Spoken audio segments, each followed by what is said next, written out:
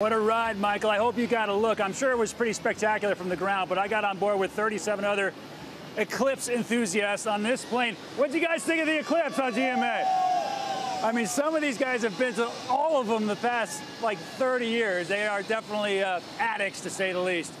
We got up there. This is a rare eclipse that went over the northeast part of the country and up and over the North Pole. So we had to get on a plane and go into Canada so that we could see the annularity. Not quite total, because the moon is just a little bit farther away than it was back in 2017, but enough to get that ring of fire, which was indeed spectacular. But very bright, I got to tell you. About 3/4 of the atmosphere is below where the plane was flying. So that even that totality is sort of, it was really, really bright. But nonetheless, it was very spectacular. The next one coming in 2024, that's going to be the next great American eclipse, and this is a great warm-up for that.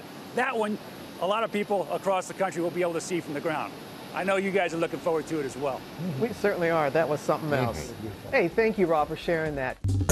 Well, hey there, GMA fans. Robin Roberts here. Thanks for checking out our YouTube channel. Lots of great stuff here. So go on, click the subscribe button right over here to get more of awesome videos and content from GMA every day, anytime. We thank you for watching, and we'll see you in the morning on GMA.